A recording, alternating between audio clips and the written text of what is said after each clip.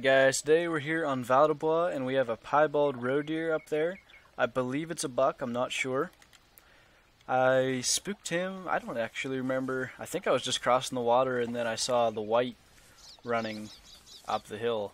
And I knew it wasn't anything normal, so got to look at it and noticed he was a piebald. So he was spooked. We're trying to call him in now.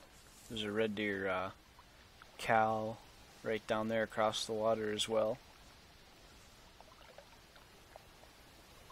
So we're going to keep moving this way and continue to call until he comes out of spook mode.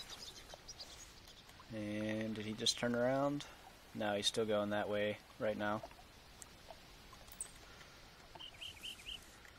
So we just gotta wait and kind of stay with him, I guess, until he comes back to a call.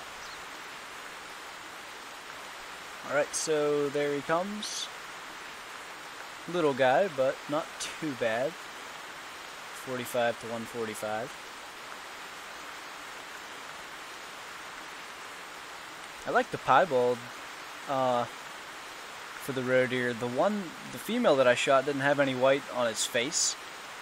At least I don't think it did. Because when I shot it, I didn't know it was piebald. All it did was stick its head up over the little hill, and I shot it with the crossbow. So this one looks cooler with the white on its face. I'm not sure where he's gonna be headed. Okay, he's just turning. Hopefully we got like a 15-meter shot or something to where... Oh, hello. Oh, that's just perfect.